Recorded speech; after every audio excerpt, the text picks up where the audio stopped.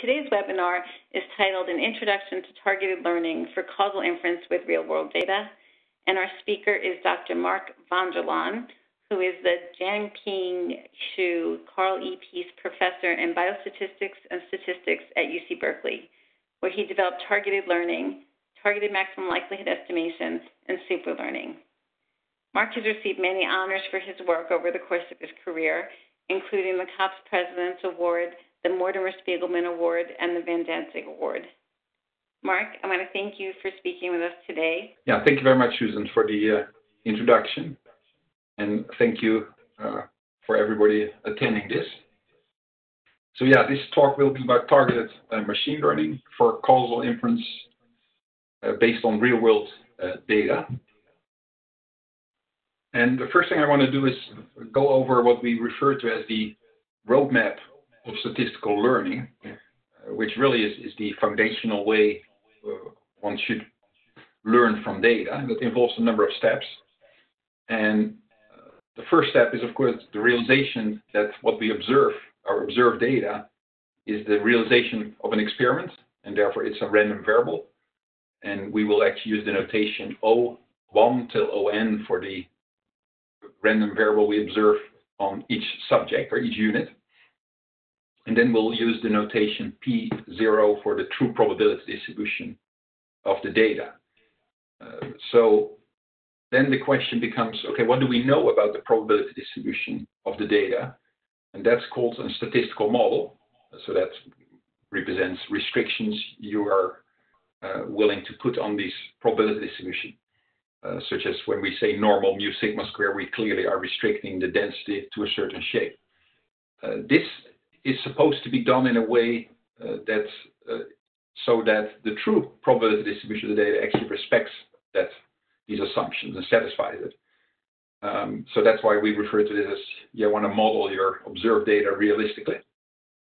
The set of possible densities or probability distributions of the data, we use the notation script M, calligraphic M. So you're then making the statement that the true distribution is in there. So here we start distinguishing from the more traditional statistics where we often use as statistical models things like logistic regression or linear regression or Cox proportional hazards regression. So these are all making assumptions about the data distributions, about the relations, which are simplistic and are not realistic. Contrary to that, we would actually don't avoid such assumptions and only make assumptions which we can defend. And so that might be things like knowing that your treatment only depends on certain covariates, or that your censoring decision at any point in time is only based on following variables. So these are kind of conditional independence assumptions, and they are important, but that's how far typically these statistical models go. Then the next question becomes, what is the estimate? What are you trying to learn about the data distribution? And in this case, we don't have coefficients because we don't have parametric models, so we actually have to really carefully define what is that feature of the true probability distribution which we are trying to learn. And to make that explicit, we talk about a mapping, right? It's a mapping psi, we use the notation, which maps a candidate probability distribution of the data, candidate density of the data, into a number, or maybe a vector of numbers, which represents your answer to the question of interest. And so that's psi P0 would represent the estimate. You want to choose the estimate so that it actually answers, like, for example, the causal question of interest. So this is actually where the field of causal inference comes in. The field of causal inference allows us to talk about hypothetical experiments. So what would the rate of death have been if we would have intervened in a certain way on our population? These are so-called counterfactual outcomes, and we can define causal quantities of interest, such as the mean of potential outcomes under treatment and in control, or maybe take a difference. So causal models, Neyman-Rubin model or structure equation models, allow us to define these counterfactual outcomes defined by an intervention. And and define causal quantities such as a contrast of these different treatment-specific distributions. And then we are also concerned by saying, okay, but can we actually learn this from the data? Is there a way to go from the probability distributed data to that causal quantity? And that's called identification. And so a big component of causal inference is about establishing identification results for interesting causal quantities. And so there are lots of well-known results based on assumptions like no image confounding or sequential randomization assumptions and these type instrumental variable type assumptions and so on. But either way, so that exercise is about utilizing causal models and identification based on certain observed data experiments is results then in an estimate, in something you can learn from the data, which then equals that causal quantity if you are willing to believe these causal assumptions. Now, once you have done that exercise, you then have, in fact, an estimate in your head, which, equals that causal quantity, at least if you believe the assumptions or you're willing to say, this is reasonable enough. And so by now we have then defined that mapping psi, which gives the estimate. So that's what we say, that's about the query about the stochastic system. Actually, at that point, you can ignore, now it becomes a pure statistical estimation problem, and you can, for the time being, ignore the whole causal modeling and the identification. So it's a completely separate thing, statistical estimation.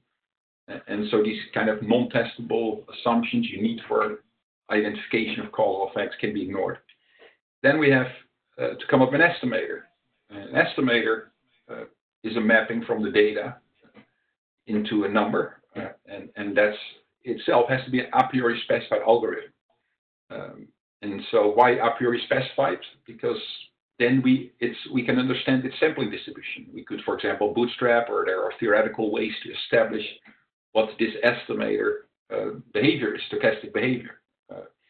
And so we can establish results such as consistency and asymptotic normality and so on. Again, in practice, we often see that that many analyses are based on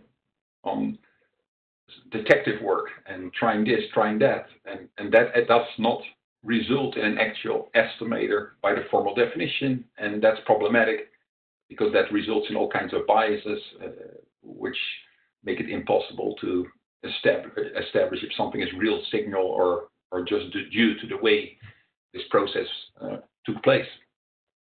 Now, once we have an a priori specified estimator, we also can talk about confidence intervals, so we can use the theory for the estimator to establish confidence intervals, which then with 95% probability contain the true answer. So that's called the roadmap of statistical learning. To actually do this, to carry out this roadmap in the context where your statistical model is truly realistic, so you're only trying to make assumptions such as maybe independence or IID data and that kind of thing, is actually a real challenge. And that is why we call this kind of field of construction of estimators of the data distribution, like density of the data, such that the corresponding plug-in estimates of your target estimate are well behaved. So they're asymptotically normally distributed, and we can get confidence intervals and all that. Doing that based on realistic statistical models, we call that field targeted learning. This, by necessity, involves machine learning because you have to data adaptively learn relations between like the outcome and the treatment and the covariates or other stochastic relations of how the future depends on the past. And since we are not assuming particular parametric forms, we have to let the data speak on that and learn it. So now we're getting into how do we combine machine learning in a way that we can still get inference. And that's really what targeted learning, in particular target maximum likelihood it's called, is able to do. To utilize the state-of-the-art of machine learning and then still provide formal inference for your estimate. So what are the ingredients in a schematic way of targeted learning? If we care about causal effects of interest, then we would first use the causal models and the causal identification results to define closest and target estimate, which equals that causal quantity under certain assumptions, typically non-testable assumptions. So now we know what the statistical estimate is. Now we need to, that will depend on relations such as the probability. Let's say the simple example we'll use in this talk is where we observe on every subject covariates and binary treatment and outcome. And for example, we might care about the average treatment effect. That will depend on, to learn that you have to know the probability of the outcome, like death, as a function of the treatment and the covariates. So that's where machine learning would then be needed. So that's an important step, to learn these conditional probabilities of death as a function of the past. And then that's not enough. That's where we then also carry out a targeted update, which is an extra data fitting step, which takes the machine learning fit as an offset and does some extra fitting using relatively standard parametric models, like a logistic regression model, using as offset your current machine learning fit for that prediction function. And then with a standard maximum likelihood along that parametric model, that gives us the targeted maximum likelihood update of that prediction function. And then we can evaluate our target estimate. And that's then the targeted maximum likelihood estimator. And then we also have theory for that, where we know it behaves like an empirical mean. We say the estimator is asymptotically linear. In other words, the TMLE of the average treatment effect, let's say, minus the true estimate, behaves like an empirical mean of a function of the data on each unit.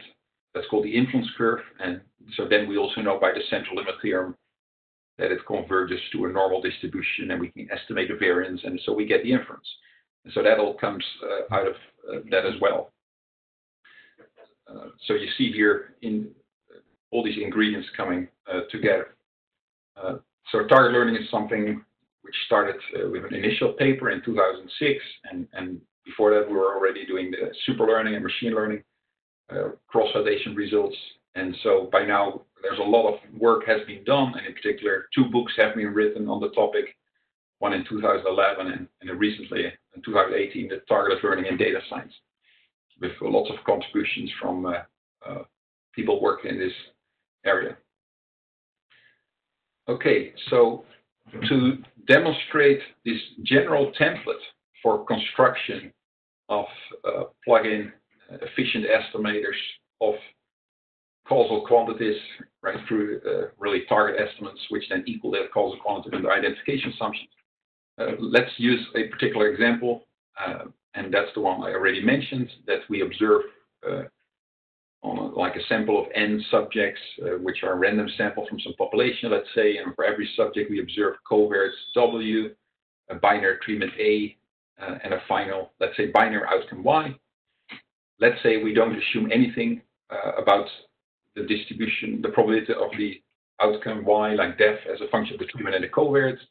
And we also don't know anything about the distribution of the covariates. And maybe we know something about how the treatment was a function of the characteristics of the person. So we might know that treatment was assigned by medical doctors, and they, based on that, we can talk to them and find out how they usually make these decisions.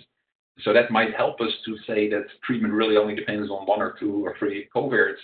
So that would be incredible, helpful information if that's the case. So that defines then the statistical model. That's all we know. And then we can define the estimate, and then you can go through this roadmap of defining a causal quantity, like the average treatment effect. So you act like in the Neyman-Grubel model. You act as if for every subject there's a Y0 and a Y1. There's an outcome under treatment, an outcome under control. And you say, I really would like to know what would have been the average of the individual causal effects for the population. So Y1 minus Y0 would be the causal effect for a single person, and then you average that across the population to get the average treatment effect. So that might be something you say, a quantity you might care about. Then we can show by assuming that your observed data correspond with observing one of these counterfactuals, namely the one corresponding to the treatment you got, and that gives you then an identification results under the so-called randomization assumption. And that's the one stated here on this slide, which is psi of P, which says that this average treatment effect actually equals this particular feature of the probability distributed data defined by getting the probability of death as a function of treatment and covariates for every covariate strata computed under treatment, computed under control, take the difference. So you get the difference of these two conditional probabilities of death under treatment and control within that strata W, and then average over the probability distribution of the covariate strata. That's now your expression, your target estimate, which then equals this average treatment effect if you are willing to assume that treatment was randomized, conditional on the covariate strata W, and some positivity assumption. So what would a TMLE now do? In TMLE would actually, and we'll get more into how it works, but to actually have a very concrete example of what TMLE does in this case, it just uses like machine learning. We will talk about ensemble machine learning. It would estimate the probability of death as a function of the treatment and the covariates, like logistic regression type estimated, and uses cross-validation to select the best one. And then it says, okay, we need to do a little target maximum likelihood step. So what we do, we use this prediction function from this machine learning fit as an offset in a simple logistic regression model with a single clever covariate. So just univariate logistic regression. And the clever covariate comes from knowing so-called canonical gradient of that estimate. But either way, it comes down to using as clever covariate. When a person is treated, it will be 1 over the propensity score, and if a person is not treated by control, then it's -1 over 1 minus the propensity score. And so that's then gives you a column in your data matrix, right, where you now have your column for an outcome, you have a column for the offset, which is your current prediction function based on superlearner fit, and then you have a column of the clever covariate, and you run a simple univariate logistic regression with the offset, and that gives you an update. And that's the target maximum likelihood update of this prediction function. And then you are done. Then you evaluate your estimate. In other words, you evaluate now the probability of death under treatment and control for every covariate strata. You take the empirical average.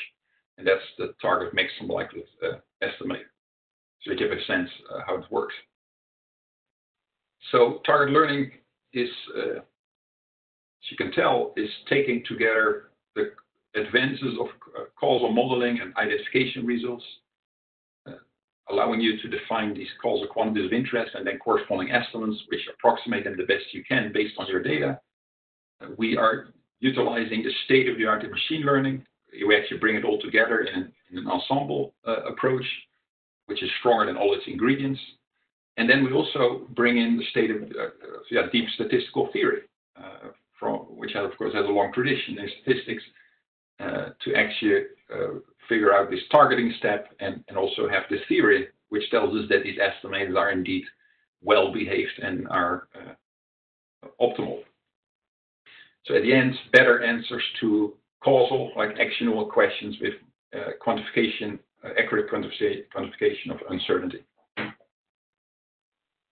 Okay, so one of the when you want to construct, when you have like an estimate like the average treatment effect, then the first step is you have to learn probably not the whole density of the data, but usually the density of the data. The data is time ordered, so you can factorize your likelihood of the data by writing down this product of conditional probabilities of what happens at the next time point given what you observed in the past, so in a product over time. And then certain of these conditional factors of the likelihood you have to learn from the data to identify this, to get to this estimate. But others maybe you don't need at all. Like we saw with the average treatment effect, what we need is this covariate distribution, but that's easy. That's just we take the empirical. And then we also need the conditional probability of the outcome like death as a function of treatment and covariates. And but we didn't need for that purpose, like for example, the conditional probability of treatment given the covariate. On the other hand, we actually will also need that part for the targeting. So the first step is to learn that prediction function you need for this estimate, which in this case would be probability of death as a function of treatment and covariates. And for that, we then use ensemble machine learning. So how does that work? it works by the approach what's called cross-validation. So what you do, when you want to, for example, learn this probability of death as a function of treatment and covariate, you could come up with a whole bunch of parametric logistic regression models, but you could also come up with lots of machine learning algorithms. And many machine learning algorithms have all kinds of choices, like tuning parameters. So there's potential for different screening approaches before you even run the machine learning, again, giving more and more machine learning algorithms. So there's a whole range and a very large possible algorithms you could use to learn this conditional probability of death. But in the end, you have no idea which one works best for your data, because that will all depend on the sample size. It will depend on how complex the truth is. It will. So at the end, it's depending on what the true function truly is and what the sample size is and other things. One algorithm will perform better than another. So what we do, we build this rich library of candidate machine learning algorithms. We run them on 9/10 of the data, let's say. That's tenfold cross-validation. So you split your sample in 10 blocks, you run it on 9/10, and then you evaluate on the left out 1/10 how well the algorithm is actually predicting on these left out subjects. And so that gives, for that, of course, we need a loss function. Like, how do you evaluate the performance on a left out patient, how well the algorithm is predicting? And that could be for, if you go after the conditional probability of like death, you could use the log likelihood loss, but you could also use the squared error loss. As long as it is a loss that is valid for the object you're trying to learn. And so for conditional mean or conditional probability, these are two valid loss functions. And so that gives you now a measure of performance for each algorithm on the left out data. Then you can do that in a tenfold way. So you have 10 times, you make your training sample 9/10 the data, and then the left out part is the validation. So you get 10 measures of performance for every algorithm, and you take the average of that, and that is then the cross-validated risk, right? Cross-validated mean squared error, cross-validated log likelihood for each algorithm in your library. And then you say, let's choose the winner, and simply the one which was best performed best on left out data when it was trained on the training data. Now that winner is then the one you use, and you could then rerun it on the whole data, and that gives you what we call then super learner. There are different ways of doing this. You can say, we call that the discrete super learner, if you just grab the best algorithm among your collection of algorithms. But you can also decide to say, I want to even augment my set of possible algorithms by looking at all weighted combinations, like all convex combinations of these algorithms, and then you choose the best weighted combination. So it's just still the same principle. You have then a continuous family of algorithms, but you still evaluate each one by its cross-validated risk performance, and then choose the winner. It might sound complicated that you are choosing the best one among all convex combinations, as if that's a huge undertaking, but it's not. It just means that you run at the meta level, we call it, where your outcomes are just the usual outcomes, but then your covariates become the different candidate algorithms, prediction functions trained on the training data, and then you run a standard regression at that meta level, maybe under the constraint of convex, that the coefficients have to sum up to 1 and are positive, that kind of thing. And so it's a very fast thing, and that gives you then the best weighted combination.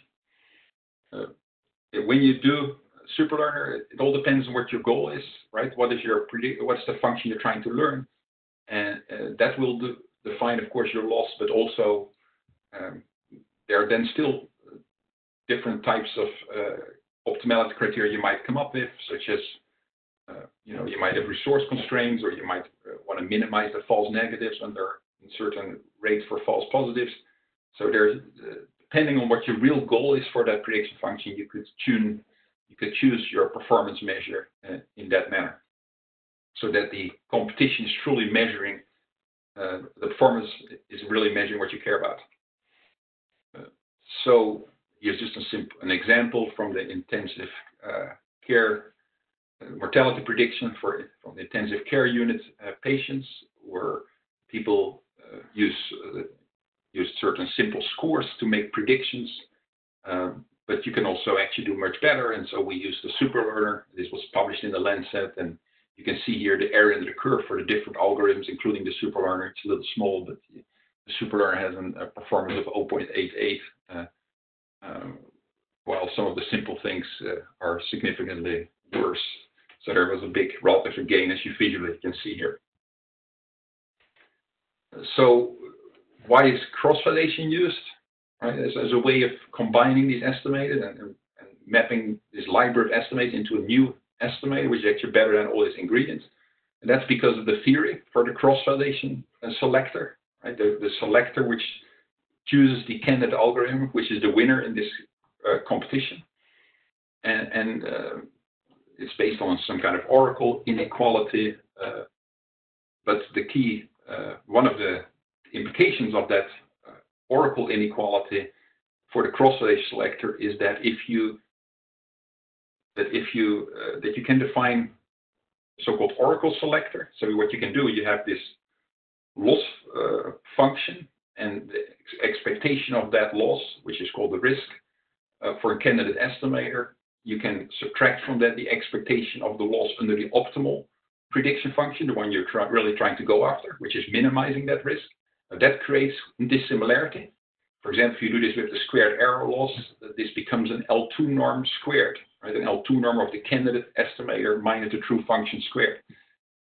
And so that loss-based dissimilarity is like, you can then say, what would the oracle select? You can define that as choosing the algorithm so that when it's trained on training samples, it has this closest distance, smallest dissimilarity to the truth.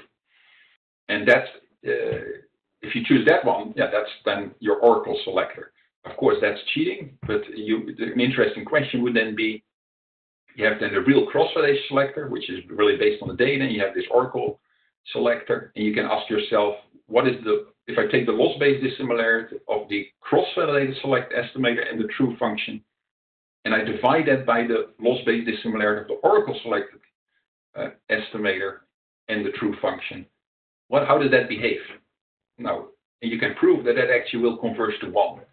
And that even, which means you're doing exactly as well asymptotically as the oracle selector, which is remarkable, because that's a very clever guy. But nonetheless, that's happening, and it even happens when the number of candidate algorithms in your library grows polynomial in sample size.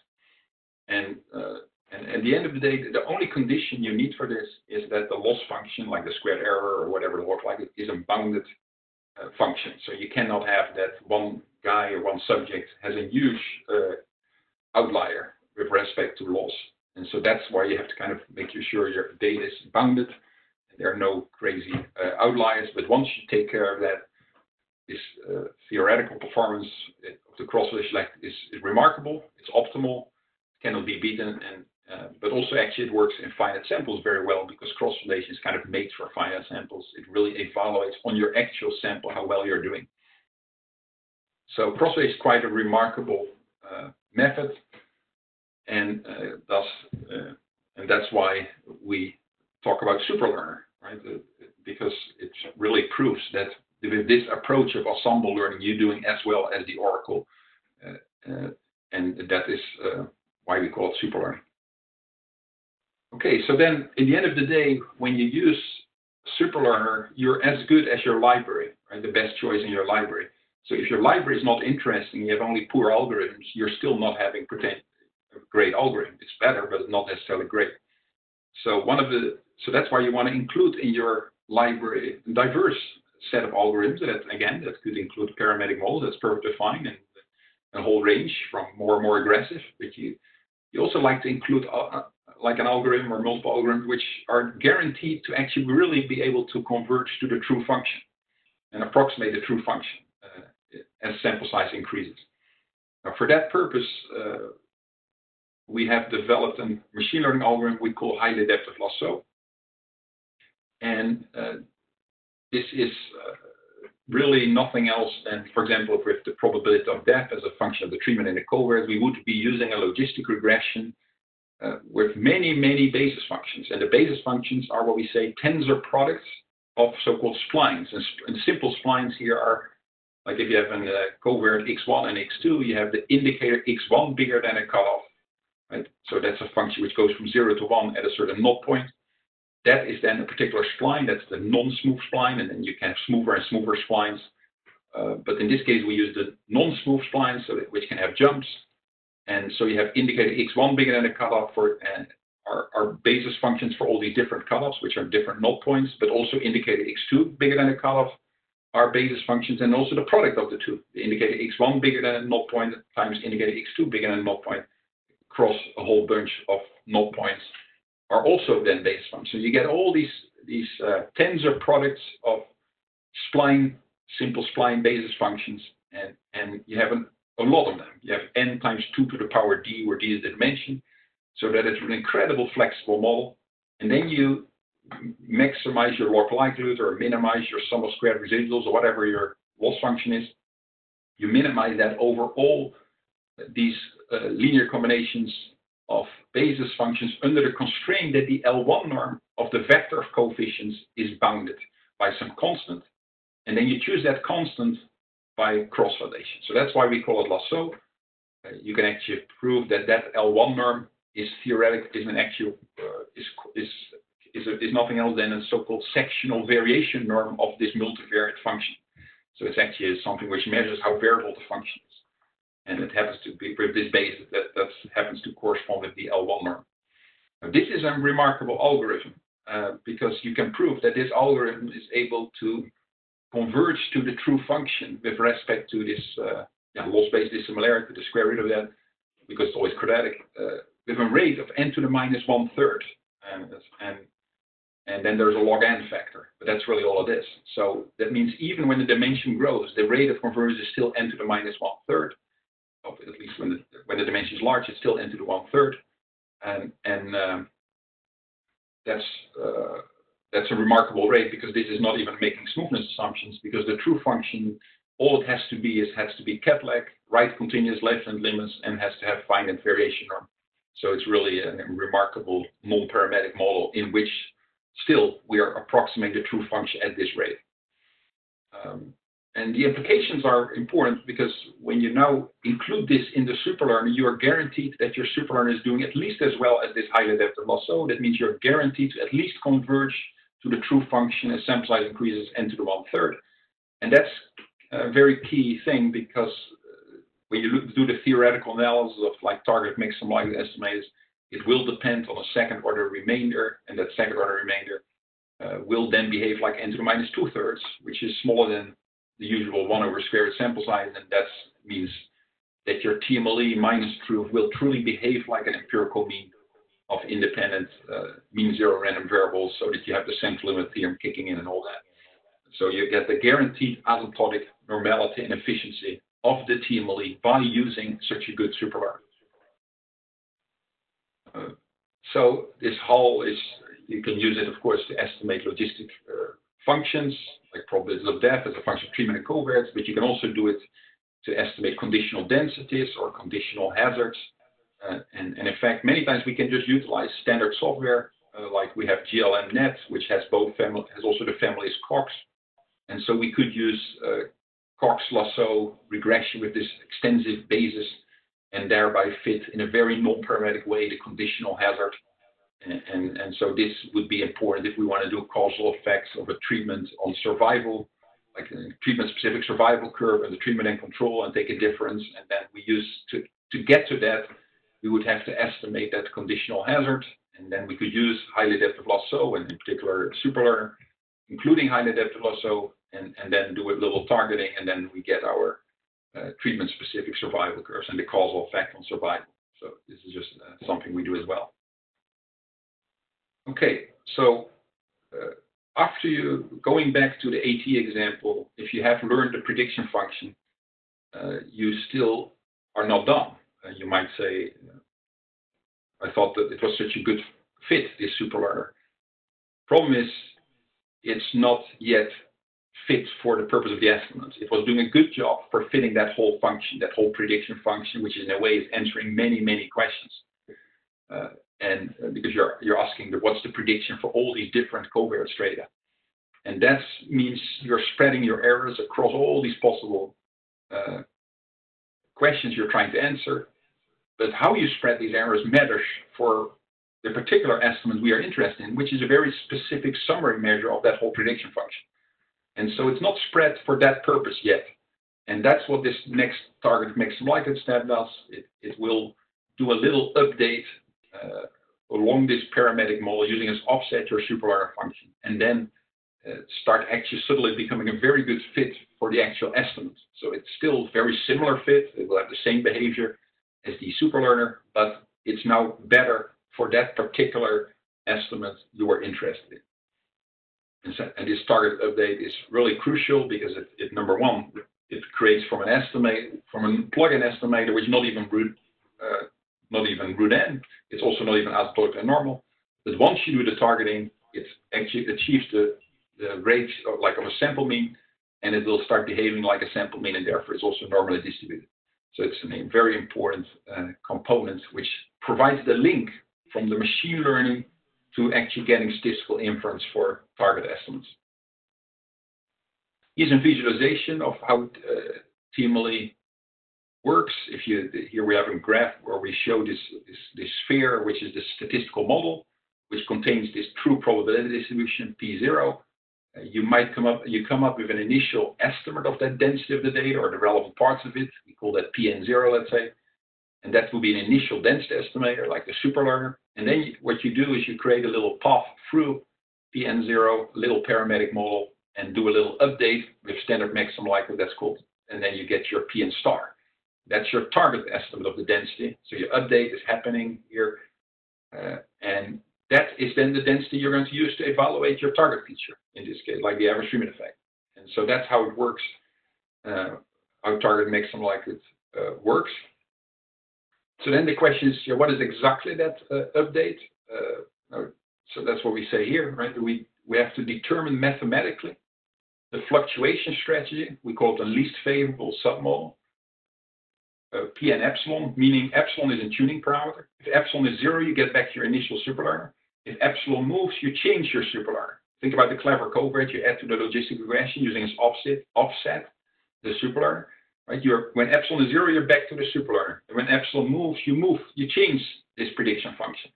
And the question is, how can I change it in such a way that if I look at the target estimate for that modified fluctuated prediction function, how is that changing?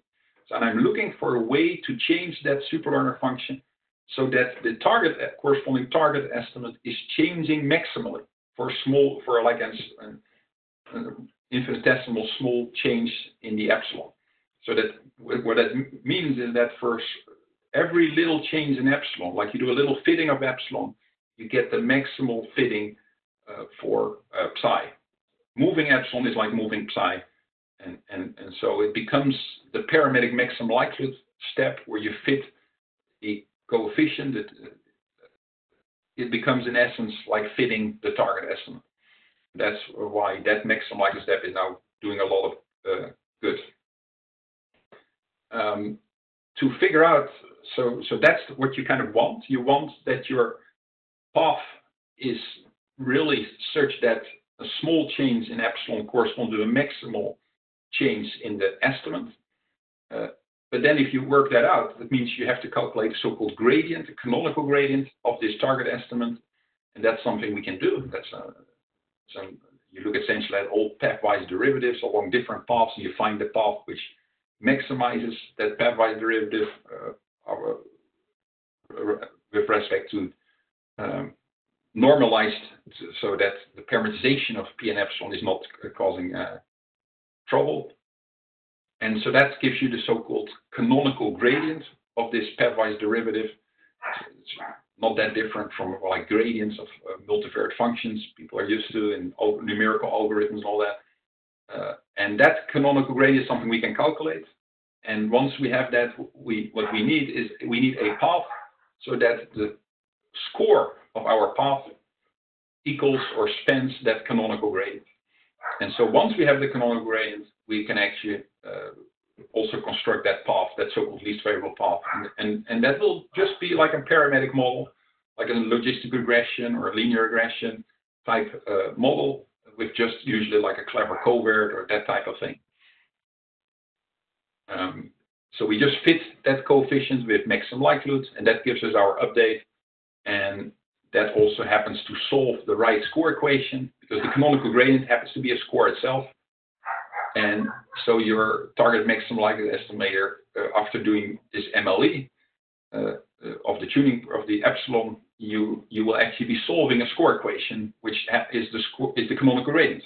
So you solve the empirical mean of the canonical gradient at your TMLE, and that is allows us then to establish the asymptotic normality of the target maximum likelihood estimator and all that. So just like in standard parametric maximum likelihood, the reason why maximum likelihood estimators behave like a normal distribution is because they solve score equations, and that allows us to do Taylor expansions and all that and show it behaves like an empirical mean.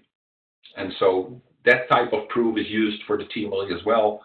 But we don't need to solve all score equations, we only need to solve the right score equation, and that happens to be the canonical gradient. Regarding the literature, right, there were in the literature going back to the 1970s, we have people have studied the construction of efficient estimators, so estimators of target estimates, so that when you take the estimator minus the true estimate, it behaves like an empirical mean. We call these estimators asymptotically linear estimators. Why do we care about that? Because that means they're going to be consistent, but also it means they're going to be normally distributed, so that we can get inference. And so several general methods have been studied, and one is the one-step estimator, where you take an initial estimator of your target estimates like psi of Pn, and you add the empirical mean of the canonical gradient. That's called the one-step estimator. Then you also have estimating equation estimators, so where you take the canonical gradient and you think of it as an estimating function. It depends on the psi and the nuisance parameter. Not always, but many times you can do that. And then you set the empirical mean of that canonical gradient equal to 0 as an optimal estimating equation. It will depend on a nuisance parameter. You fit that, and then you solve for psi. So that's estimating equation-based estimation. And then TMLE does it in a different way by saying, I'm going to do the update in the model space. So I get an estimate of the density and then update that density with a parametric fluctuation model and do the maximum likelihood estimator for that epsilon, and then get your update. So TMLE is a general method that updates the initial density estimator in an improved fit that solves any user-supplied set of equations. In particular, it can solve the canonical gradient equation, but you can add extra epsilons to make it solve other equations as well. And it happens to be a very powerful thing, allowing us to create very robust TMLE with all kinds of even additional properties beyond being asymptotically efficient, like higher order efficiency type properties and extra robustness. All these estimators have sample splitting analogs, like the one-step estimator goes back to the 70s. Their first estimator was based on sample splitting. And similarly, we have a CB-TMLE also doing that. That's just a way to avoid a theoretical condition. It's called the Donsker-Class condition. And that makes these estimators just one step more robust. And so that might be a general recommendation. Certainly, if you start using highly adaptive machine learning algorithms, that's a recommended thing. Okay, so going back to the ATE example, you can now say, okay, how can we honestly evaluate in a simulation how well this target maximum likelihood estimator is doing for, let's say, estimating the average treatment effect? And one thing you can now do, because your superlearner includes like a whole bunch of machine learning algorithms, like here in this example, random forest, neural nets, regression trees, GAMs, and so on, and also gradient boosting. And but also highly adaptive lasso is in there. And you say, okay, I'm going to randomly sample a data distribution. So I'm randomly going to sample among a whole collection for data distributions of how the treatment depends on the covert, and how the outcome depends on the treatment and the covert. And then I'm going to sample from that. And then I run this superlearner with all these algorithms, including the highly adaptive lasso, and do the TMLE update and see how well it does. Right? And then we do that across many draws of different data mechanisms and using different sample size. So this is not in any way cheating, because the algorithm we have set up is not does not care or does not know what the true data distribution is. And these true data distributions are sampled from a relatively weird space. We throw in all kinds of cosines and sines and all kinds of weird functions and jumps and so on. And so we can then see how well is this TMLE doing in this setting for different dimensions of covariates. Now here you see, here we look at how what the kind of the average absolute error is relative to the truth and how normalized by the kind of information in the data gen experiment. And you look at here the performance of the TMLE using the superlearner, that's the red one, and also TMLE only using HAL, the highly adaptive lasso. And then and what you see here is actually that the TMLE only using HAL is doing the best, and then right after that, very similar, the TMLE using superlearner. But if you would have done TMLE only with some of these candidate machine learning algorithms, you do pay a price, and you're starting to do potentially significantly worse. So there is really a benefit of utilizing superlearner, and in particular HAL, as a very powerful algorithm. You can then also look at coverage, and here we see that in this simulation, this goes up to dimensions 10. We are actually getting very good coverage, up to 95% coverage for relatively small sample sizes. And again, the superlearner and HAL do very well. And then if you would have only used GLM, you pay a real price. So that's a remarkable performance, I must say, but that's also something you can explain by the particular type of these double robust estimation problems. They have particular behavior regarding a second order remainder, which there is a lot of cancellation. So in a way, this is better than you could have hoped for, but it's just the reality of these type of estimation problems that even when you cannot approximate a true function that well, there's still so much cancellation in the second order remainders that you still do remarkable well with respect to coverage in many situations. So let's do a few more. So this tells you now the overall story about what superlearner and what target makes them like with this. We talked about the average treatment effect, how it works. You can also use TMLE or targeted learning to improve how we analyze randomized trials. Many times randomized trials are kind of observational, right? There's always a censoring and a missingness component. So in that sense, these methods are still very important to really adjust for confounders and so on appropriately, and not rely on parametric models. For example, this was in the literature, there was this question about how to treat sepsis patients, and there was the idea that not just antibiotics, but also steroids could be helpful to combine them in treating. And people, over time, the community did a lot of trials, but none of these trials were able to show any benefit of the kind of steroids. And so it was kind of confusing to them. They kept trying, but they couldn't find any benefit for mortality.